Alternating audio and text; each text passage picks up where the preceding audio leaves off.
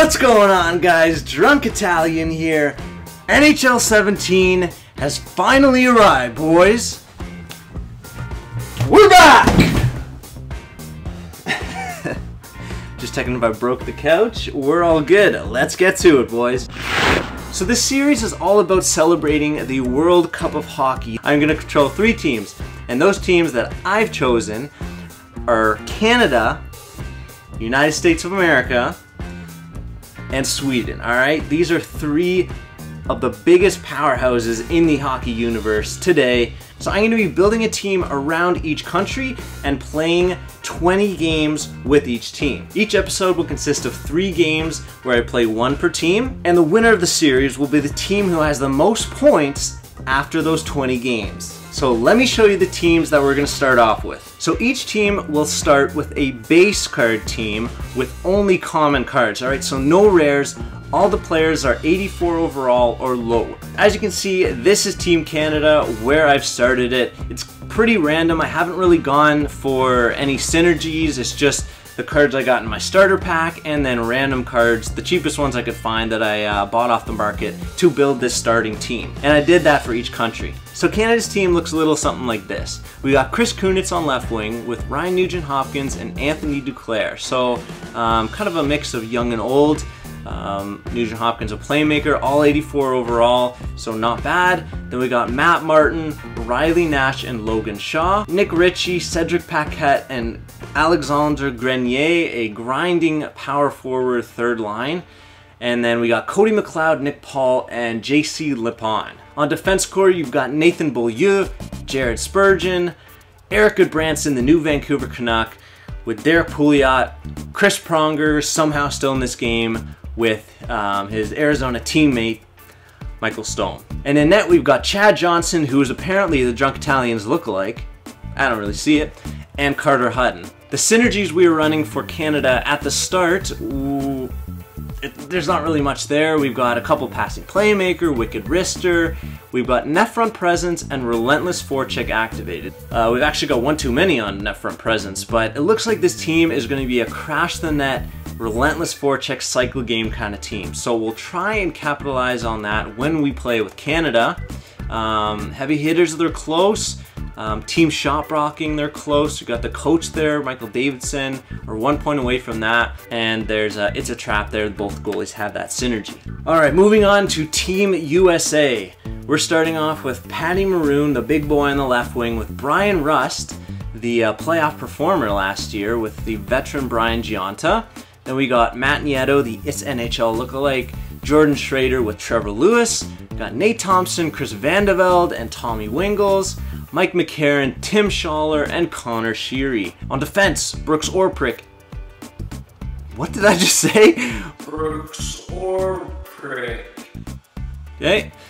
Adam Clendenning, Kevin Miller, Jake McCabe, Anthony Botetto, and Greg Patterin. In net, we've got Jeff Zakoff and Al Montoya backing him up. The synergies, again, pretty random, but we've got relentless forecheck activated, and we've got It's a Trap activated. So this team's going to be heavy on the forecheck and just as heavy on the back check, trapping it up in the neutral zone here. And finally, we've got Team Sweden. Matthias Janmark with Willie Nee and Johan Franzen. So again, a contrast of young and old there on the first line. Jacob Delarose, Melker Karlsson, and Andrei Burakovsky.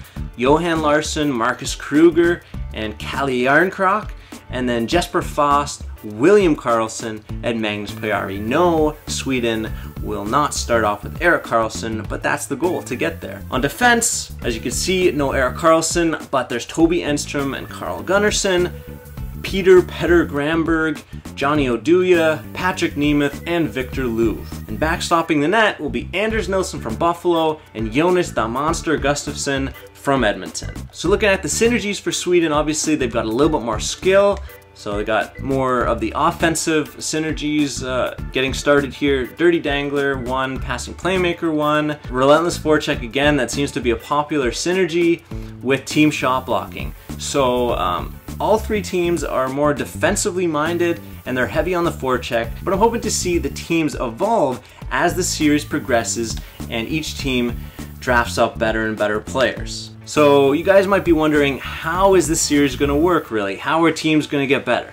And well, if you look to the rules on your right, my left here, you can see the following. The objective is for the team to get the most points after 20 games played. Each team earns a certain amount of points based on the result of each game that they play. So the awards for each team's performance after each game are as follows: 100 points for a win, an extra 100 points for a rage quit, an extra 200 points for a shutout, because they're actually pretty hard to get in NHL 17, I've noticed. And if I win by more than 3 goals, that's an extra 300 points. And with those points, a team may be eligible to upgrade their team once per episode. And the upgrade process will be done through a makeshift draft on the auction house. So the draft cost breakdowns are as follows.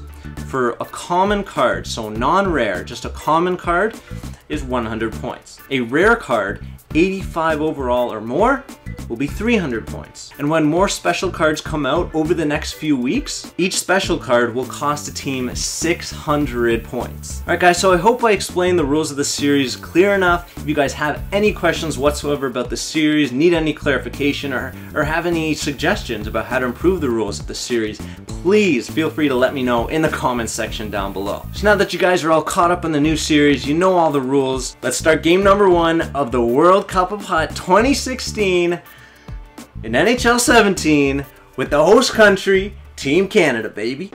Alright boys, so the first game of the World Cup of Hut, just a note, I obviously wanted this to be a live comm with a face cam, but I fucked up the audio, so we're stuck with this for this episode, but all future episodes will be live comms with face cams, don't worry about that. And just to start off this first game, and Team Canada gets on the board with a nice little cross-ice pass midway through the first, and the boys are up 1-0. Good start. Then we're going on the breakout here, try to lay a huge hit at the blue line, turns the puck over, and we're in, tries to take a shot, doesn't work, but he gets it back and snips it short side, and the boys are up 2-0. It's looking good for Team Canada so far. Now, boys, creeping in the zone, through the legs, Deke gets around the defense, who's poke check spamming, draws a penalty shot. Should be a penalty shot. The ref gives it there. He gives a signal. Now what's number 13 gonna do? He's gonna shield the puck, hold it forehand, and the goalie gets a piece of it. He was down and out, but Chad Johnson stretches out at the last second, gets a piece of it. The boys are freaking dominating. 15 shots to nothing. 4 minutes on attack to 40 seconds. Passing's looking good. 1 power play goal. Let's hope that continues in the second. So here we go, second period. We're cycling it. That's how the Canadians play. They like to cycle it, quick puck movement along the boards. Duclair comes out with it, circles around, gets by one defender, throws it across, and the veteran Chris Kunitz, one of the top players on the team as of now, scores. He's sitting back door and he puts that puck in, and the Canadians are up 3-0. So things are looking good. Midway, almost done the second period, and a long stretch pass. Our player gets through here, throws it across, misses the open net with a chance to get that 4-goal lead and a shot at an extra 300 points. Couldn't get it done, but we still got 1 period to go. We're out shooting him 21-4 now. Time and attack is same trend. It's heavily in our favor, so let's take this first game. Let's wrap it up. Hopefully get a full point load for Team Canada to start off the World Cup of Hut. In the third period, wins the draw, throws it across, gets bodied at the blue line. He's trapping it up there. He's playing good defense, but we go through the legs, a toe drag, and then we snipe it with 1 minute to go into the first period. What am I saying? 1 minute into the third period, Chris Kunitz makes the Philadelphia defense look absolutely silly as Ryan Nugent-Hopkins win the draw, and then Kunitz does the rest. Through the legs, then toe drag, then snipes it backhand to forehand. And the Canadians are up 4-0, and they're looking good for those extra 300 points. Now we get again another through the legs goal, backhand, should be a goal, not a goal. Chad Johnson, the TDI lookalike, gets a what the fuck is the equipment name? The glove on it. Then he goes the other way and squeaks a weak one by my Chad Johnson. That one definitely should not have gone in, and now the Canadians have lost that 3-goal plus lead. and lost those 300 points so far. A nice goal by Benoit Pouliot. Just gets the shot through. We were putting the pressure on him. Just couldn't get to him in time, and he squeaks it under the arm of Chad Johnson to make it a 3-goal game. Now we're breaking into the to the zone, goes backhand. Oh my God, what a beautiful goal. What great rush play by the Canadians. He breaks across the zone. Right winger goes hard to the net, cuts across the goalie with the power move, and he retains the 4-goal lead. Now, Canadians throwing it back. Oh my God, it's a 6-1 game now. It's backdoor. Riley Nash sitting there all day. That's our second backdoor goal. The Canadians put in a great effort, and they take their first game by a score of 6-1. Canadians are happy about it, and that will give them a nice number of points. Unfortunately, they don't get the shutout, so you don't get those extra 200 points, nor was there a rage quit. So that is a clean 400 points for the Canadians. Kunitz, Nugent-Hopkins, Beaulieu were the 3 stars in that game. So now that Canada's done their first game, let's see what the Super Swedes can do. Back in game number 2 of the first episode of the World Cup of Hut, we are Sweden now taking on a Canucks fan, and we're trying to get the skill of the Swedes going in this game. The Canadians had the grit, had the forecheck. Let's see what the Swedes can do with their European style of play here. Nylander breaking in already, throws it across, and a great chance right off the bat for the Swedes. Now a long stretch pass right up the middle of the ice. He's stick handling, he's showing his skill, he gets a nice little shot. And here we go again, off the rush, a toe drag wide. Tries to snipe it, but no good. The goalie stands tall and keeps it an even game, but he walks right out front off the post. I think that was 2 posts, that sequence there. Now we go cut across, oh my God, through the legs, back to the forehand, but the goalie's up to the task once again. Then, here's Johan Larsson, look at him hold on the backhand, the power move, puts it right across into the empty net, across the goalie, and this guy's apparently had enough. And that's a rage quit, my friends. So that is a 1-goal win, a shutout, a rage quit, and that is another 400 points for the Super Swedes. So the Swedes make quick work of that game, and now let's see what the US and the Americans can do in the last game of the first episode of the World Cup of Hut. So here we go. We're here with the United States team against the Detroit Red Wings. Do it for Harambe. He wants to win for the Gorilla. May he rest in peace. But the United States won't go out without a fight. Although Matt Nieto gets absolutely bodied there, but he draws a penalty. Let's see if the Americans can play better than they did in the World Cup of Hockey this year. So that was an embarrassment. Their forecheck forces a long 5-on-3. He just put the puck over the boards there to lay a game penalty. Now we're going to come in, we're going to draw past it, we're going to cut right to the slot, and we're going to shoot it. Doesn't work, but it pops right in the slot, and we get another rebound chance. Now the USA is working it again. Puts it across, chances there, rebounds there, Miller's got it.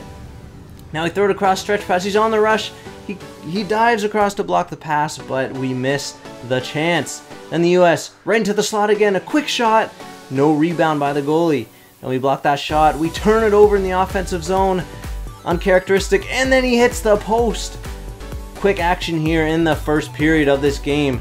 And it was a hectic first period, a lot of chances, but the US couldn't solve the opponent's goaltender, even though they're heavily outshooting them. 10-2 are the shots.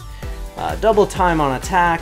Americans are looking strong in this last game of the episode, so let's see if they can pull out a win in the rest of this game. Now low shot rebound, Brian Gionta pounces on that rebound, and the boys take a 1-0 lead. They finally break through the opponent's defense here, and they are up 1-0. The fans are loving it. Brian Gionta goes hard to the net, gritty line. Brian Rust just gets a low shot on the right pad. It's a juicy rebound for Brian Gionta, and he's gonna bury that all day. As typical American hockey, grit, go to the net, get some rebounds, some greasy goals. Meanwhile, on the rush here, tries to throw it across, then he's backdoor, and the goalie has no idea what just happened. We beat him out for the puck in a battle behind the net, threw it out in front, and our player was sneaking away backdoor with no coverage. That's about it that happened in the second period. The Americans go to the dressing room with a healthy 2-goal lead. Let's see if they can snap up another 2 goals here, retain the shutout, maybe cause a rage quit, and get a full full point load, 700 points in the last game of the episode. Back for the third period now. The opponent gets wide, Gay gets in on a rush, but who's the goalie? Jeff Zakoff, I think, makes the save, and then a stretch pass the other way, and we're gone, and we go backhand, forehand, make the goalie look silly on the breakaway, and we bury it. I think that was Trevor Lewis, and now the Americans have a 3-goal lead. Cut across, slapper across the grain, and Chris Vandeveld's there for the rebound. That's 2 quick goals in the third period. Gets them up 4-0, and they're on track for a full point load. Now the Americans got to force that rage quit. It's looking good. The Americans are dominant this game.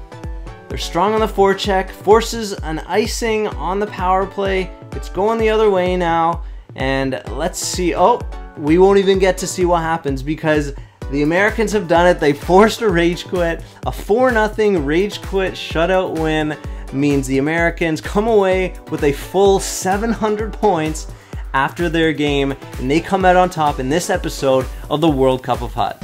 So after each team's dominant performance in this first episode, let's break down the points and see how much each team has in their bank.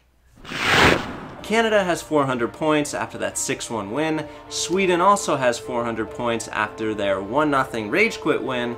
And USA has a very nice 700 points after a 4-0 shutout rage quit win. So guys, what I want you to do in the comment section down below is to think about the gameplay, analyze it, and let me know what kind of player each team needs. I'll be looking at the feedback before I record next episode, and your guys' feedback will be used to determine who I draft for each team in order to upgrade them at the beginning of next episode. And so how I'm going to do the draft is similar to what I did in my NHL 16 makeshift hut drafts, where I would go in the auction house and specify my filters by position. Instead, what I'm going to do here is we're going to specify by rarity, level, country, and if applicable, collection type for special cards. Alright guys, so let me know your ideas for what each team needs to upgrade to succeed in the coming divisions. We're about to be promoted to Division 9 after we get one more win. So USA is going to play the first game of next episode because they got the most points in this episode, which gives them an advantage of competing in Division 10 before we get promoted to Division 9 against harder opponents. So that's the benefit of getting the most points in each episode. Guys, let me know any feedback you have for this series. I'm having so much fun making it. I hope you guys are enjoying watching it. It's something new, it's something different. Hopefully you guys notice the production quality of this video. Big shout out to KP8 Design on Twitter. He designed all these graphics that you see right now. He did an amazing, incredible job. I can't thank him enough for the work he's done for my channel. Anyways guys, thanks for watching the first episode of the World Cup of Hut. Again, leave a like on the video if you enjoyed it. If you're new here and you like what you see, maybe subscribe and you can see more of it. I don't know. It's up to you. But thanks for guys for watching, and I'll see you in the next video.